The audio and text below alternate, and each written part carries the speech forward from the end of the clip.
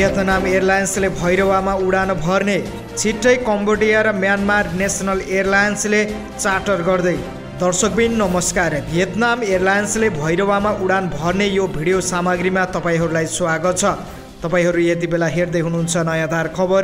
नयाँधार खबरको साथमा छु म सुभाष बिसी। तपाईहरूले अहिलेसम्म हाम्रो यस च्यानललाई सब्स्क्राइब गर्नु भएको छैन भने सब्स्क्राइब गरी सँगै रहेको बेल आइकनलाई क्लिक गर्न नभुल्नुहोला।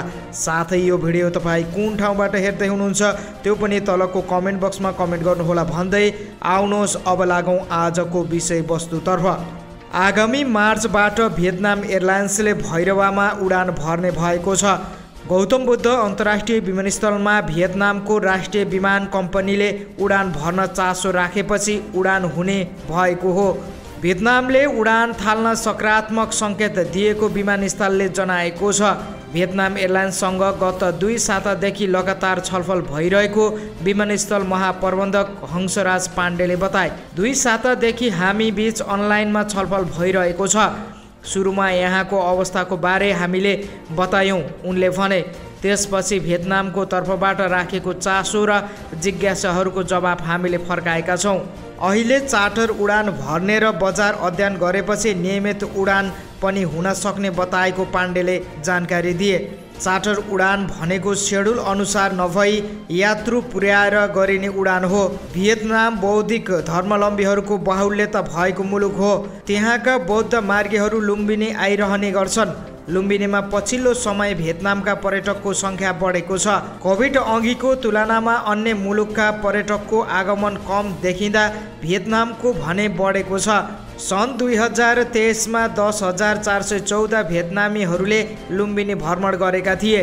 कोभिड अघि सन् 2019मा 8,345 जना भियतनामीहरू पर्यटक लुम्बिनी आएका थिए। म्यानमार, श्रीलङ्का, चिनिया, थाइल्यान्डका पर्यटक भने कोभिड अघिको तुलनामा घटेका छन्। भियतनामले पछिल्लो समय अर्थतन्त्रमा निकै प्रगति गरेको छ। अर्थतन्त्रमा प्रगति गरेकै कारण भियतनामीहरू घुम्ने क्रम बढेको र त्यसको प्रभाव लुम्बिनीमा पनि परेको लुम्बिनी विकास कोषका सूचना अधिकारी हरि राईले बताए। भियतनाम सुपर पावर भइसक्यो, उसको राम्रोसँग अर्थतन्त्र बढेको छ। अमेरिकाको चीनमा भएको लगानी भियतनामतिर सरेको छ। उनले भने अर्थतन्त्र बलियो भएपछि घुम्ने क्रम पनि बढेको हो। बुद्धिस्ट मुलुक भएकोले लुम्बिनीमा पनि भियतनामका पर्यटकको आगमन बढेको हो।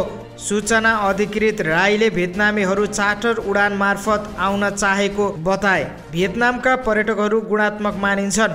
भियतनामबाट चार्टर उडान सुरु भएमा अरू अन्तर्राष्ट्रिय उडानहरू पनि थपिन सक्ने आशा गरिएको छ। यसअघि म्यानमार, कम्बोडिया लगायतका देशले चार्टर उडान गर्ने बताए पनि अहिलेसम्म हुन सकेको छैन। कम्बोडियाको नेसनल एयरलाइन्स र म्यानमार नेसनल एयरलाइन्सले गत अक्टोबरबाट चार्टर उडान सुरु गर्ने बताएका थिए। तर हालसम्म उडान नगरेको विमानस्थलका महाप्रबन्धक पाण्डेले बताए। कम्बोडियाले कागजै लेखेर दिएको थियो तर सुरु गरेको छैन। भियतनामसँग भएको छलफलको आधारमा उसले गर्छ जस्तो लाग्छ, उनले भने।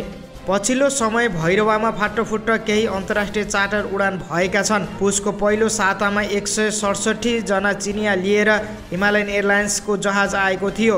चीनको सेन्जोनबाट सिधा भैरवा आएको जहाज चिनिया अन्तर्राष्ट्रिय बुद्धिस्ट एसोसिएसनका उपाध्यक्ष युन सुङ्ल लगायतको टोली आएको थियो।